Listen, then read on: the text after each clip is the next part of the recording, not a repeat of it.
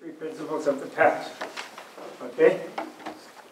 And does anybody, it's on this handout, if anybody has that, on the page like 6 or 7. It's a revelatory text from 15th century Tibet, from Manjushri, the Bodhisattva, to Tsongkhapa, giving the essence of the basic path. It's called the Three Principles of the Path. And it says, I'll read it to you. Reverence to all the holy mentors. That means guru. I don't know why I like the word mentor. It's like teacher, but teacher plus modeling. I will explain as best I can the key import of all the victor's teachings. Victor is jina, Some people like to translate it as conqueror, which I think is like overdoing the Conan sort of aspect. But jina can't mean that. The giant jina they have. Buddha was called jina, which I call it victor, champion, you could say, teachings. Path praised by all the holy bodhisattvas. Best entry for those fortunate who seek freedom. Listen with clear minds, you lucky people, who aspire to the path that pleases Buddhas. Strive to give meaning to liberty and opportunity, and are not addicted to the pleasures of cyclic living in the cycle. Lust for existence chains all bodied beings. Addiction to cyclic pleasures is only cured by transcendent renunciation. So first of all, seek transcendence. So those are just preliminary. Now the main verse is this one. Liberty and opportunity are hard to get, and there is no time to life. Keep thinking on this, and you will turn off your interest in this life. Contemplate the inexorability of evolutionary effects and the sufferings of life over and over again, and you will turn off interest in future lives. Okay. So these are, oh good. I have to please the mentors. So this is the thing. What does it mean? Liberty and opportunity. How many of you here are expecting to continue your yoga practice in the next life?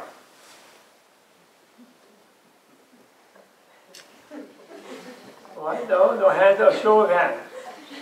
Not so many. Next life, yeah. Oh, sure. Yeah. Expecting to. Well, you see, like you do expect to go to Mysore practice tomorrow morning. That's what I mean by expect. I don't really mean anything more magical or mysterious or like go to the psychic and find out. Anything like that about future life. I mean like where like you expect to go tomorrow morning. You don't know you're going to go to Mysore. You might die tonight. Something might happen, but we might die. We might all be nuked. But you expect to go. And it isn't if someone asks you, do you believe in tomorrow morning? Then you wouldn't know what to do, whether to put up your hand or what. Do I believe in tomorrow? No, but I expect there to be tomorrow, right? So that's a common sense thing in sane cultures, basically normal cultures, prior to the recent one in Western Europe and America and now on the planet, right? Where everyone is only alive for this life, and they have an automatic exculpation for all the weird things they did just by dying, right? Which is like, wow, permanent sleep, permanently unconscious, all the negative things I did, not coming back to bite me. And then they pretend to be afraid of that. Huh. So liberty and opportunity are specific concepts in the Buddha's teaching. Having liberty means you're not born in hell. You're not born as a preta, hungry ghost. You're not born as an animal with no knowledge of language, who wouldn't be able to sit cross-legged in the lotus and work on your pelvic floor. Elephant can't even sit down. They can only roll in soft mud. They're heavy, too heavy. Their rib cage collapses. And so you're not born any of those things. You're born a human. And among humans, you're not an idiot. You're not, like defective mentally. You're not a slave. You're not in lifelong prison. You're not like in some sort of tribal thing with every war every day or something. At least not yet. You're not a god in the pleasure realm with no time to focus because you're in your permanent jacuzzi, you think, which comes to an end and it's a great misery. You're not a titan who likes to fight all the time and attack the gods. So you're human, and that's a leisure, and then that's a liberty, and then the opportunity that you have, and there's like 8 kinds of liberties, and there's 10 kinds of opportunities having to do with your own abilities, 5 of them, and 5 of them having to do with the presence in your world of teaching of liberation. It doesn't have to be Buddhist teaching. It can be any kind of teaching that there's some sort of a thing called liberation, and some sort of a possibility of evolving yourself to become something more than you may already be, or that you think you are. So those are the leisures and opportunities, and they're very hard to get. And Buddha, I think, almost exaggerated. There's a famous simile where he said there's an old blind turtle who lives in the ocean. And it's a really big turtle. It's bigger than that, but that one might be really big if the proportions change. And it comes up for air every 100 years. And there's a golden yoke floating in the ocean that the king of Benares lost. It fell out of his chariot and it floated down the Ganga and it's in the ocean. And as frequently as that turtle will come up with his neck through the hole in the yoke, that frequently does a being rise from the lower forms of existence into the human form. Which I think is a little too scary. That's pretty long term. So in other words, what you have, the body that you have, the mind that you have is an incredibly precious thing. And then, if you know that, and furthermore, if you expect there to be another life, then you expect that you had previous lives, and then also you don't expect there was a first life, because that would have come from nothing. Your continuum came from your previous continuum forever. So you've had infinite previous lives. So then, you realize that in this one, you managed to become a human being. You sought that form. You thought a human being is really something great to be. Maybe you had been someone's pet, some sadistic dog owner's pet. It only fed you every 4 days or whatever, and you had no ability to go and open the can yourself, but you were a small pet and gentle. You didn't want to eat your owner. So you realize that the humans have some independent abilities and they can open cans and they can do things. So finally you saw that weird-looking human, male and female, in union, getting it on a Saturday night, and you decided, okay, when you were in the bardo, you were in the dog bardo, and you turned away from the handsome Doberman Pinscher couple, or whatever that you really much more admired, and you saw like weird thing with floppy limbs and like no hair and like couldn't run fast on 4 legs.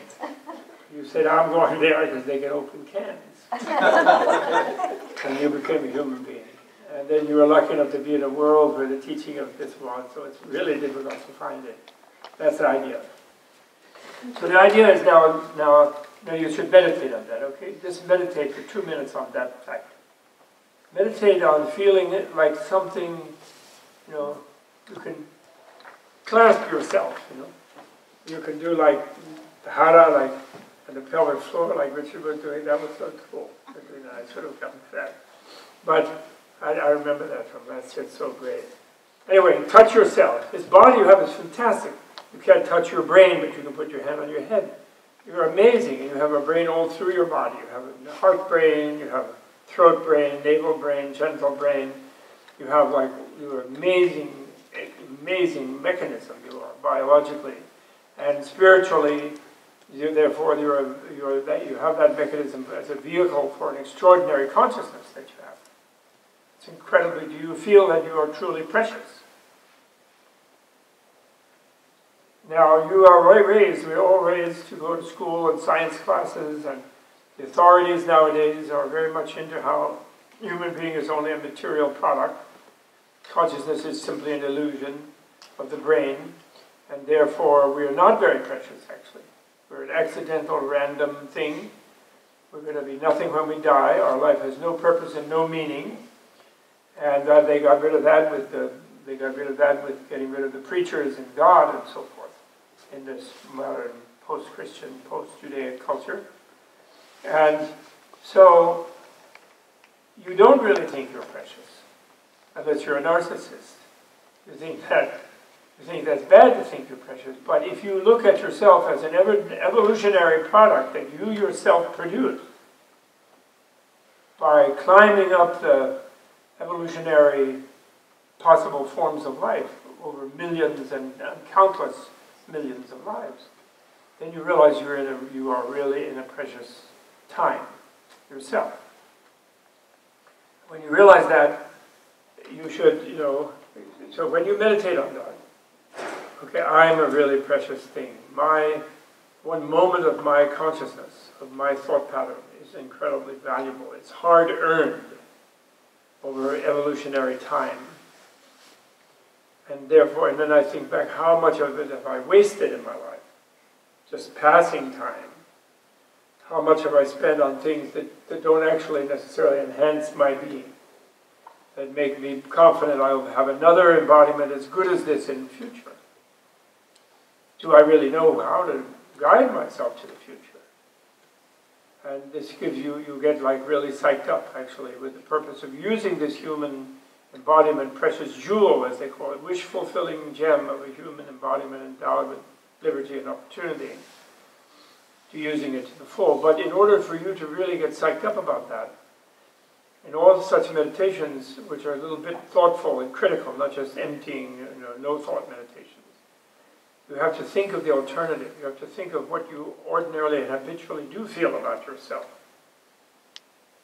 You have to reflect on the culture that tells you that you're not valuable, that you are 85 cents of cheap chemicals running around in a bag of water, which I've heard them say. Or maybe it's 15 cents. I don't know what the Koch brothers value the nitrogen and the different chemicals in the human system. Okay? So that's the first thing. But when it happens, then you feel that every minute is really precious. You want to turn it to practice. You want to turn it to performance. You want to turn it to what is evolutionarily positive.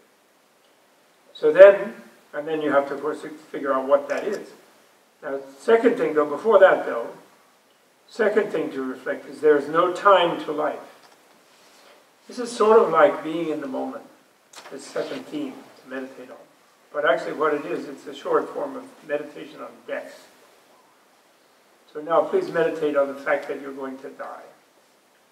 I apologize for making that request, but it's very important.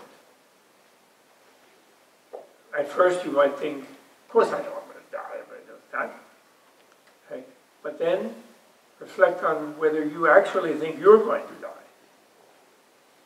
Whether you are actually walking around in denial that you're going to die by making plans for 10 years from now, 1 year from now, 3 years from now, 20 years from now, by sort of always just going ahead and not thinking about that transition that we know we will come to on an intellectual plane. We have no visceral sense of it. So then to find out that life has no time, you go to the time when there is no more time in your mind, which is death. And you think about it. And then you know that thing you think about where they say people who have near-death experiences report, or think they're going to die experiences report that they had an experience like their entire life flashing before their eyes in a split second.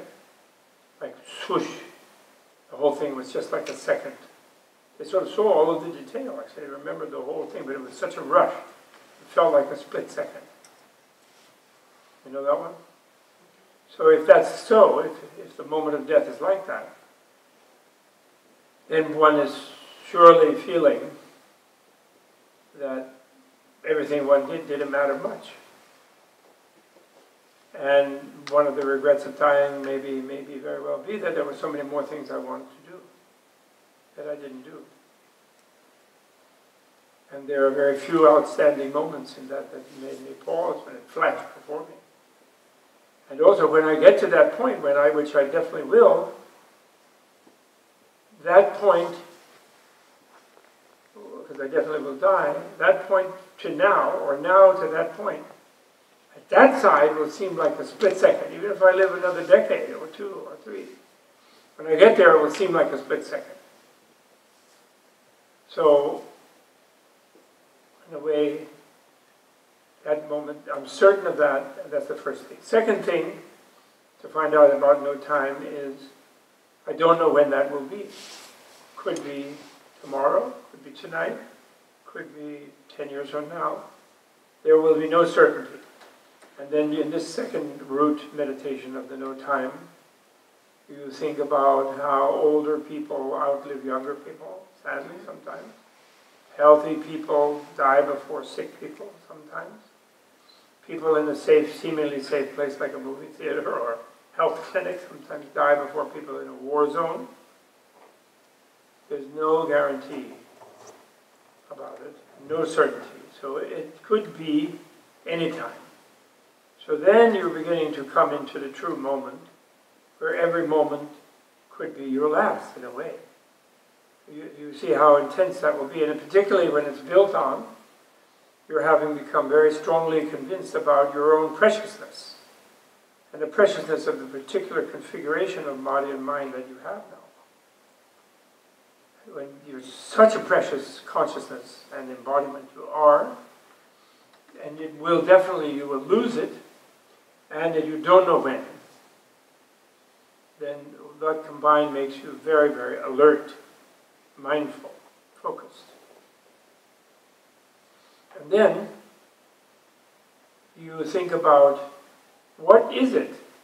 When you say you will leave this body and mind behind, what will you be that leaves it behind? In other words, what goes on? And this again is kind of mysterious, I think, to materialists, to us conditioned, acculturated materialists. I'm not saying we still are necessarily, but we were acculturated like that. It's kind of a mystery what goes on. But to Buddhists it's very simple, and most Hindus, most Taoists, most people who have been influenced by the Buddhist science, let's call it, enlightened science, not to make it sound like religion. And that is, a super subtle mind goes in a super subtle body, which is like a dream body. Like when you have a dream and you're going around doing things, you have eyes that see things in a dream, you have ears that hear things in a dream. So then you must have some sort of a virtual reality body there. Although normally we don't pay attention to it, just like a point of awareness in a dream, but we do have some kind of a body, logically speaking. We can become aware of what kind of body we have in a dream.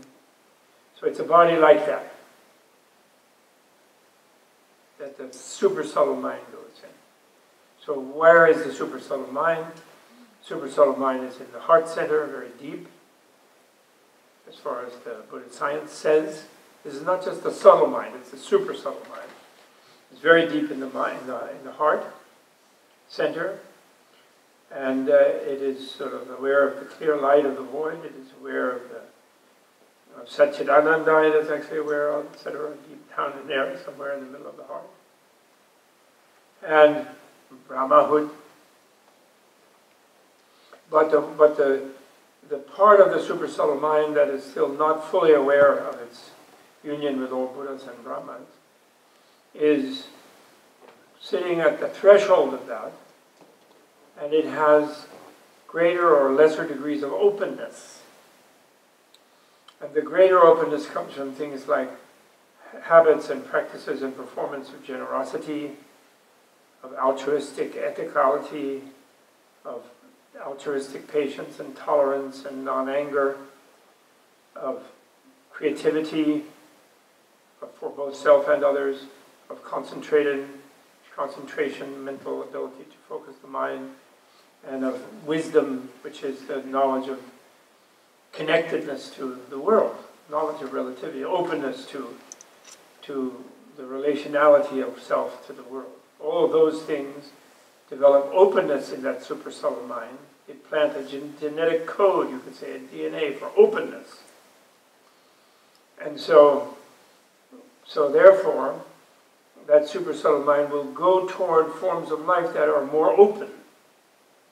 It will admire and like and be attracted to, even if it's not consciously able to aim itself to a particular womb, if it's to be reborn as a mammal, or a particular heavenly plane, if it's to be reborn in a heaven. But there's some Dharma, there's some yoga practitioner heavens, where they have permanent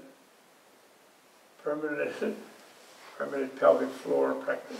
Day and night, they're all pure land, pure land.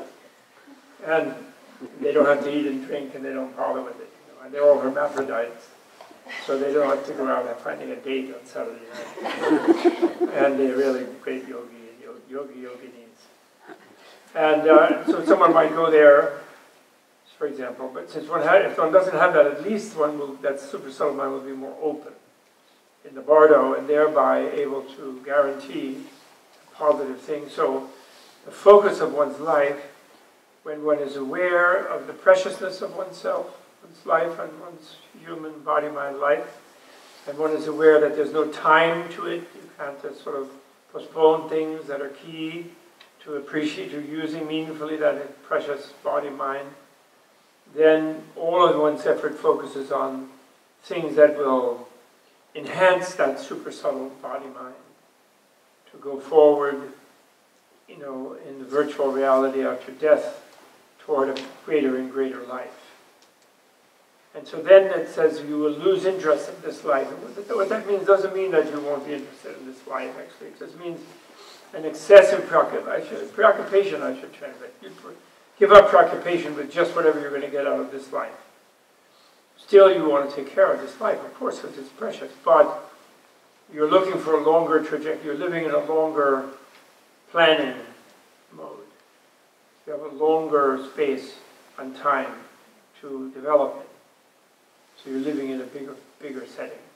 Okay?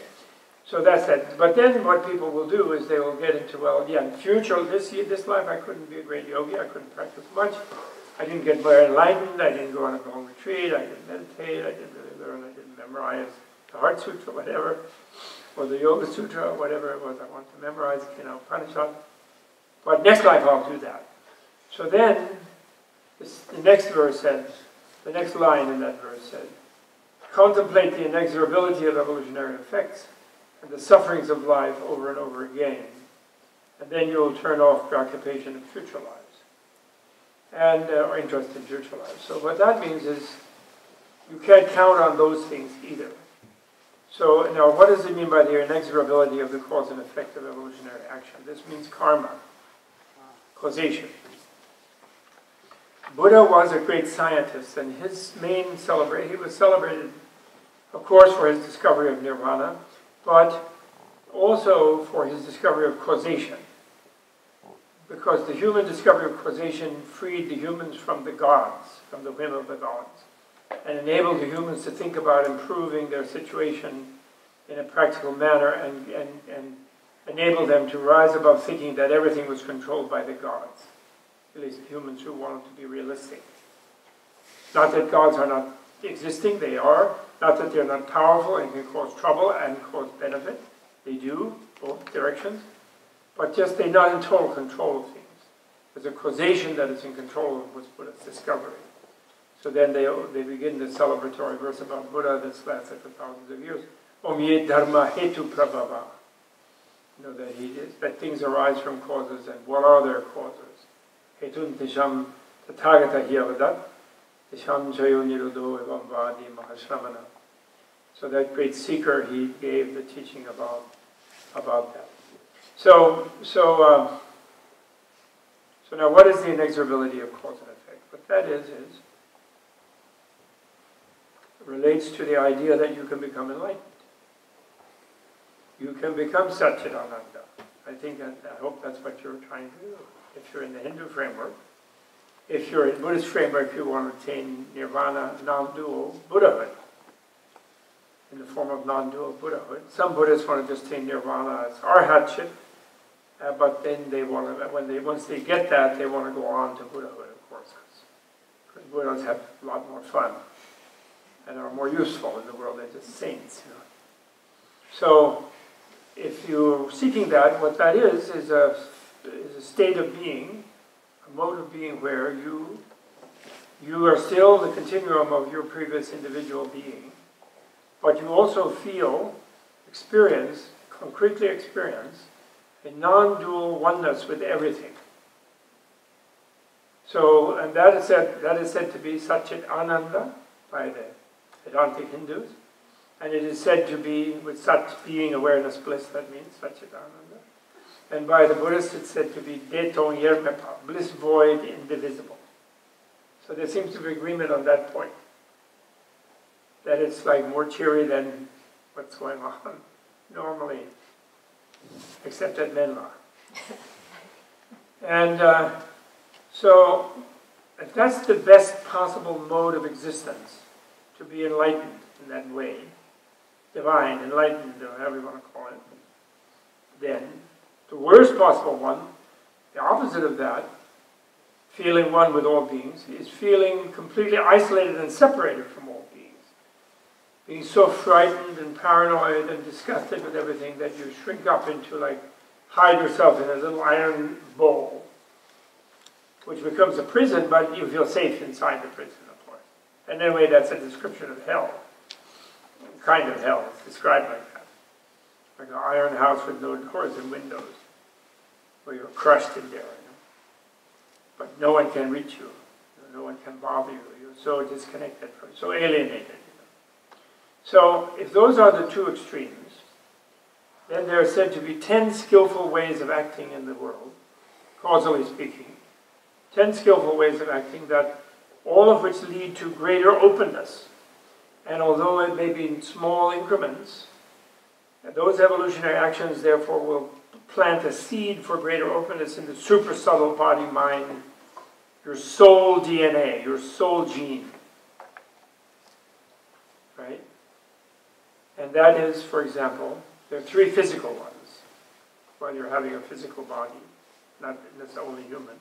And that is, the positive skillful action is to save other beings' lives. Cherish them and save them. And the negative one is take other beings' lives, kill them. And therefore sever yourself from their continuum of existence.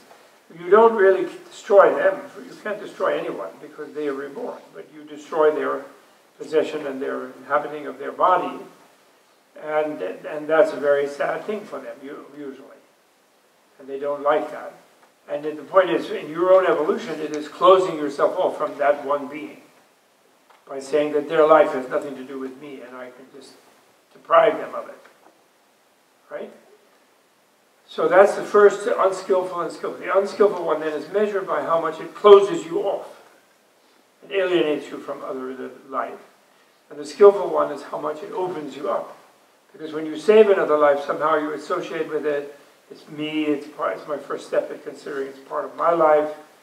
You know, they have in cultures this thing when you save someone's life, you sort of adopt them. And they sort of adopt you because you saved their life. So you somehow join your lives when you save them. They have all kinds of different cultures, they have things like that. And that's kind of an expression of that, which we can see by common sense. Second one is to take other people's possessions. Literally take what is not given to you. And which makes it a little sharper definition. And the opposite of that is giving to others. Being detached from your own possession and sharing them with others. Again, opening you versus closing you off from the lives of from the universe, right? And the third one is to use sexuality in a harmful way. Most generally speaking, sometimes people think it's just adultery or things like that, but it is not.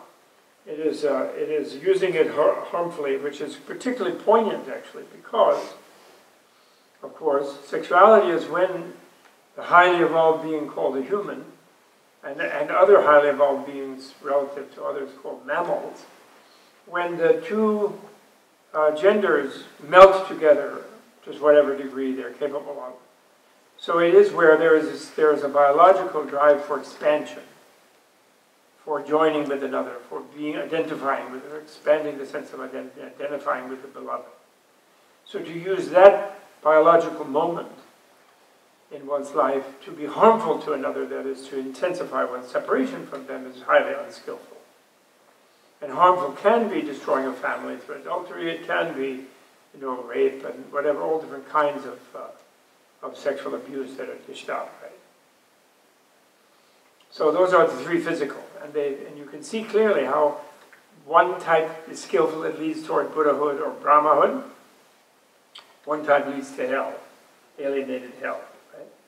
Then speech is the second major causal level of evolutionary action of karma, because speech is very powerful actually, because it's the level of mantra, and it's also the level where you and other minds join, you by listening to them by listening to you. So if you lie to another being unskillfully, you separate yourself from them again, you separate them from reality by creating a false reality for them, which is harmful to them, and you intensify your sense of separateness, right? You speak the truth to them, you sort of open your awareness to them, whether you know whether it really is true or not, you don't know, but whatever you think is the truth you share. That way you share your world with them, you invite them into your world. So that's expanding, right? You speak to others in a way to cause conflict between them, divisively, backbiting, sometimes people translate it, that's big enough for that definition, versus that's skillful, because you're expanding the benevolent, positive interaction of people by making them friendly with each other, peaceful with each other. Whereas when you speak divisively to cause them to be enemies with each other, you're alienating yourself from both of them. Actually, although you might do it thinking that if I tell so-and-so that the other person hates them and horrible and so on, maybe they'll be my good friend. But actually, you're being harmful to both of them. So that's divisive speech versus diplomatic and peacemaking speech. Right? Close off and expand. Then there's harsh speech versus sweet speech. That's obvious. Harsh speech drives people away, sweet, and you from them and them from you. Sweet speech attracts them. And then there's meaningful speech, where you live up to the privilege of occupying their minds to the extent that they're listening to you, that you don't speak meaninglessly to them and just waste their mental space, but you speak about the Dharma, about reality, about enlightenment, about positive evolution, about whatever might be a benefit to them and meaningful to them. Right? So those are the four speech things, skillful and unskillful. And then the three mental ones are parallel to the three physical ones. There's hating mind, or malevolent mind, or malicious mind, which wants to get rid of other beings, wants to harm them, and therefore separate you from them. So thinking like that is a powerful evolutionary act. And then versus loving mind, that wants only peace and happiness for them.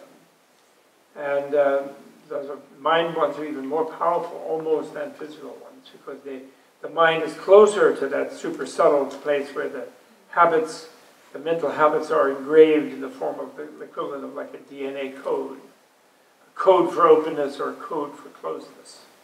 Right? So then you have greedy mind, jealous, envious, covetous mind that wants other people's stuff, versus a generous mind that is detached and delights in them having their stuff and their success and rejoices in their happiness and so forth. So that's the second one. And then the third one is the negative one. The positive one is having a realistic worldview, meaning wise worldview, meaning open to what is reality. And the opposite of that is having some kind of completely unrealistic, senseless conviction, closed-mindedness, only some fanatic thing, it's only this way or that way, which is completely not against common sense. Like the idea that I'm really nothing, which is what is driving the modern industrial culture off a cliff and destroying the planet. It's the idea that we're all really nothing, so it doesn't matter. So we can just carry on however many centigrade it is.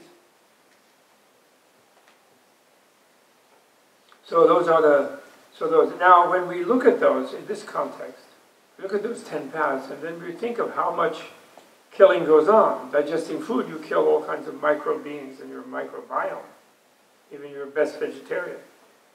Growing vegetables, the plows run over insects and things. And driving on the road, you run over all kinds of bugs and insects and whatever. And a lot of killing does go on. It's very hard not to do it, which is all more cutting ourselves off from life, narrowing our sense of expanded identity. And what is truly given to us and that we take, we sometimes take things that weren't really given to us, in some broad sense, what we own, what are we, right? Do a title search on any piece of property in the United States. Where was it taken without being given? And so it's very difficult, in other words, to avoid the unskillful, the unvirtuous, negative evolutionary acts. And so we have to be really, really alert about it. And so we don't know what we might do spontaneously in a future life. So we don't just count on positive evolution in a way, at some remote time. And then finally, the fourth theme that we think about is we think about what it's like to be an alienated person. Buddha, the first noble truth that Buddha taught was the suffering of the unenlightened life form. That it was inevitable suffering. Even some relief or pleasure of an unenlightened being is called the suffering of the suffering of change, because that happiness, that relief, never lasts. It's never sufficient. It's never enough. The suffering of suffering is obvious to us. It's suffering. And then there's something called the suffering of creation, which is sort of the cosmic thing. Even you're in a high meditative state, because you become an adept meditator, great yogi. If it's still a relative state that you enter through some causal process, it's still a created state, even if it seems like a vast, wonderful state. You created it through causes, you come back down out of it through causes, and therefore it's not really the Satchit Ananda of Brahmahood, or definitely not Nirvana, because it's a relative state. It's not the absolute, in other words. It's not absolutely alive.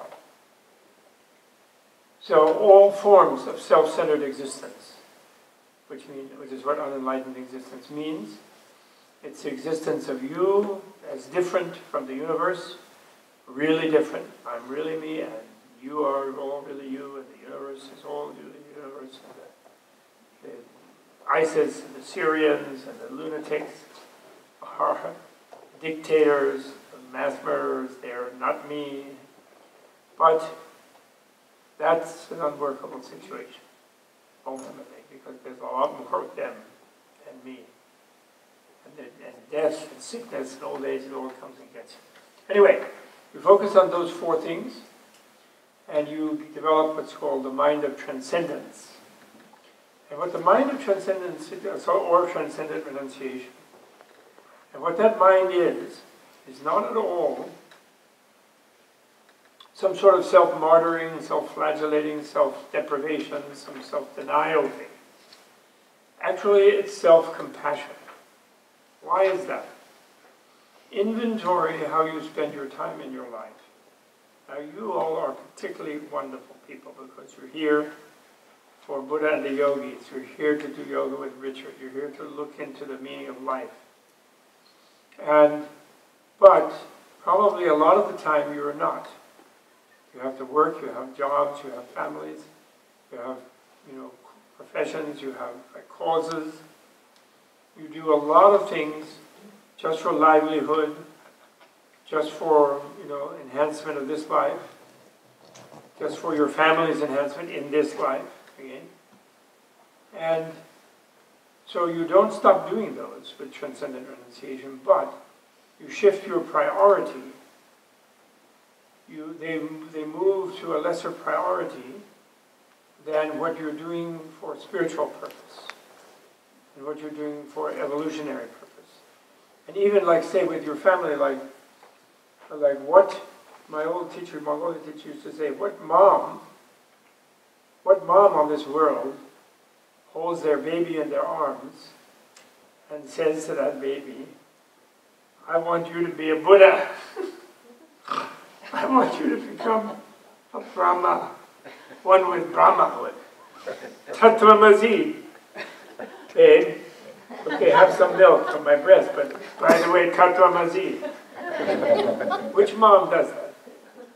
Actually, he was pleased because his Mongolian mother did do that. She told him, like, you gotta bow down, you need to be a Buddha. Do a prostration.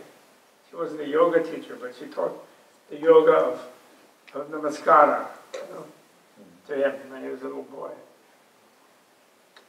But normally when they say, I want you to be a movie star, I want you to be president, I want you to be a concert violinist, whatever, They have their ambitions for their children. And someone with transcendent renunciation would not diss their children or their family, but whatever only helps them in a worldly way, that would be a lower priority than what might help them spiritually. Because altruistically, once you feel better, having a higher purpose in your being as your main priority, then you realize that it makes everyone feel better to do that. That is truly being compassionate to yourself, precluding various kinds of future suffering for yourself by being spiritually healthy, let's say, seeking spiritual wholesomeness, seeking liberation, being free and blissful. That's what transcendent. And then you immediately, when you feel transcendent, remember Don Juan? Carlos Castaneda's Don Juan? He used to talk about the warriors abandoned. I love that. He didn't say abandonment, he said abandon. Like we have a thing like so-and-so did such and such with a great abandon. It means like they were really, they did a quadruple access with great abandon. In other words, they were so confident and ecstatic about it that they twirled and landed perfectly, without even thinking about it. So abandon thing is like that. Transcendent renunciation is like that, where you do all the worldly things, but you know that you're doing it in such a way as to be a higher thing. Like, for example, there was a famous monk in the Buddha's time, in his early Sangha, mendicant in his early Sangha, who was incredibly stupid. His brother was already an arhat, that is to say, had a kind of temporary, personal nirvana, and was highly, admired in the community. But the other one couldn't remember a single sentence, single 4-line verse. Didn't know, couldn't remember anything. So they took him to Buddha, like, what can we do with this guy? He's sincere, he wants to be a mendicant, he wants to be enlightened, but he can't do that. So Buddha said, okay, I tell you what.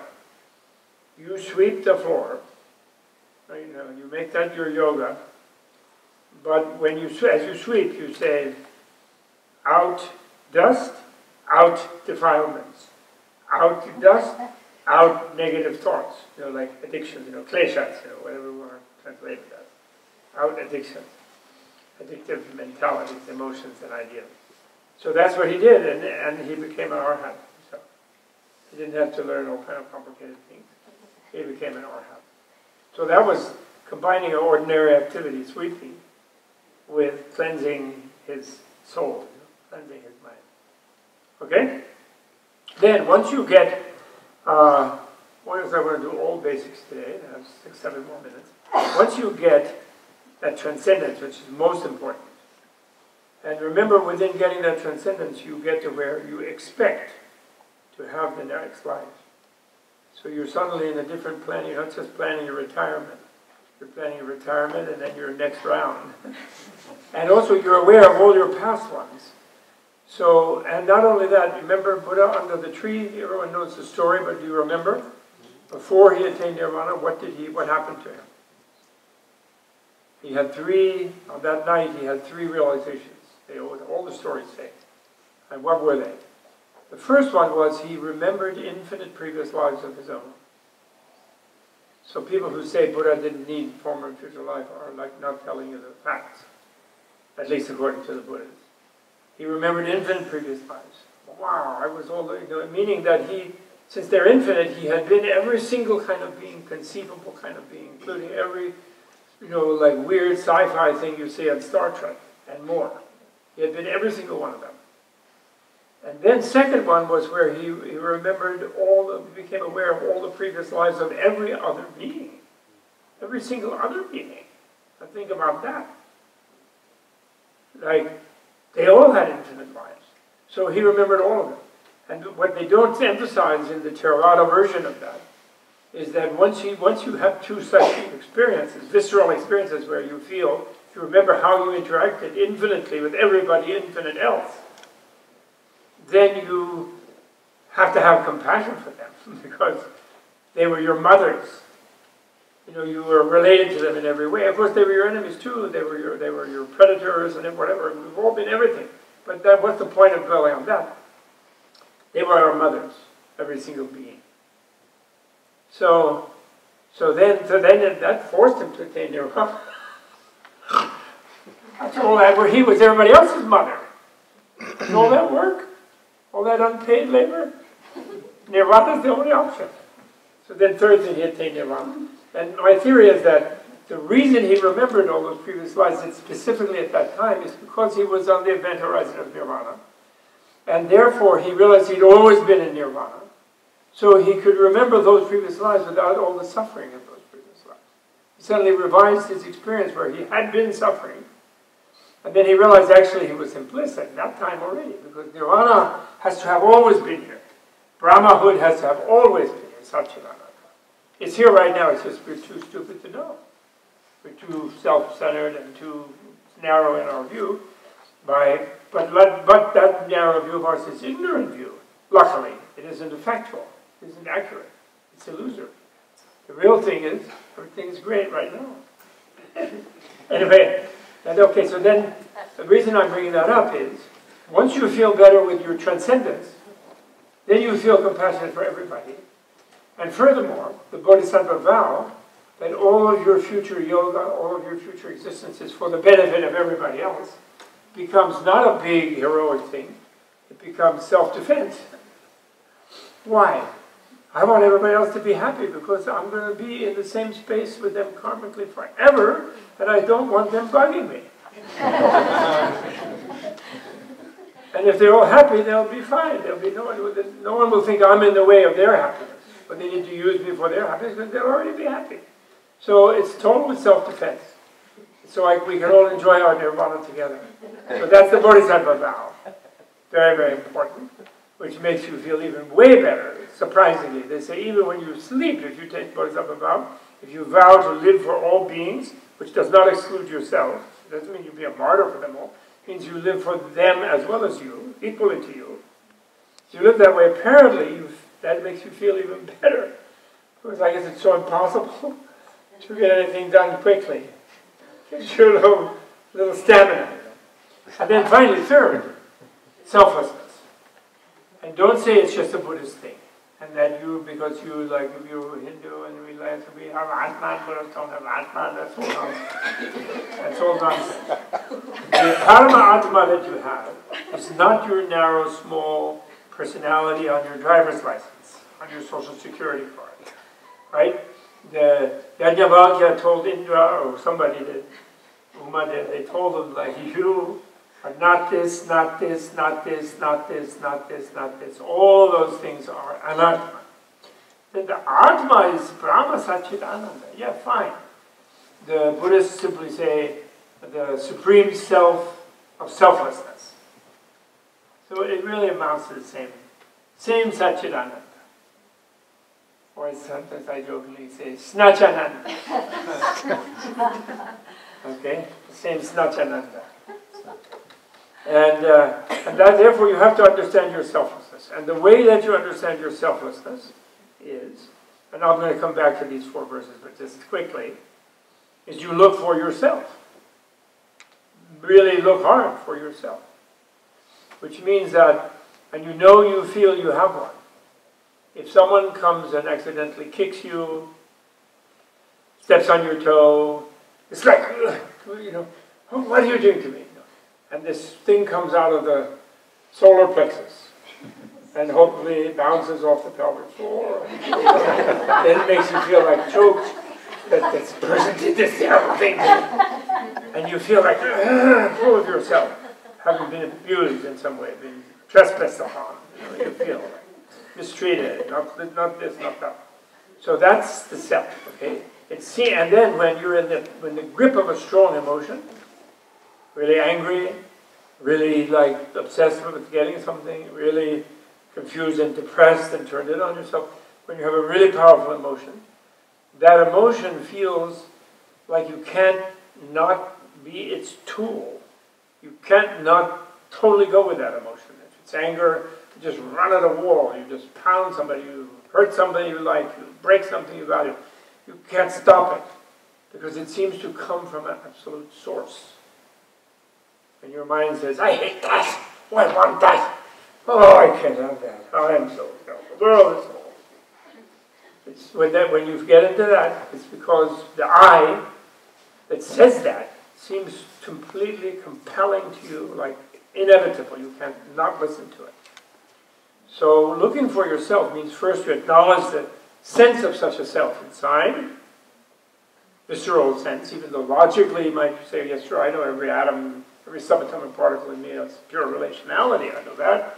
My mind is purely, my spirit is purely relationality, but still there's that feeling.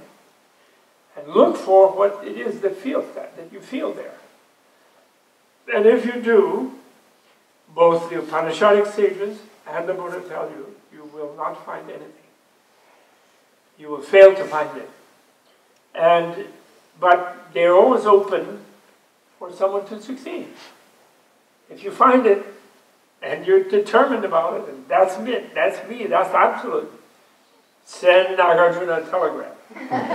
Buddha, any of them, any Upanishadic sage, send them a telegram. They all screwed up, right? I got my real self. And then, of course, you have to prove it's not your relative self, which is the only one you can actually possess, which you do possess, of course. Both sides agree that you do. It's your relative one that realizes your absolute lack of one, and which therefore enjoys your Paramatma, and enjoys your Satchidananda, and enjoys your Nirvana, bliss void indivisible. Okay? So those are the basics. They're called the three principles. Transcendent renunciation, or transcendence, or transcendent abandon.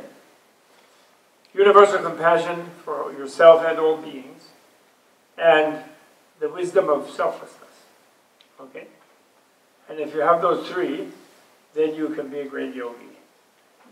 Definitely. And then we can talk about Tantra, which is what we usually do at some stage. We have done in the past. Either Shiva or Buddha. Okay? Ding!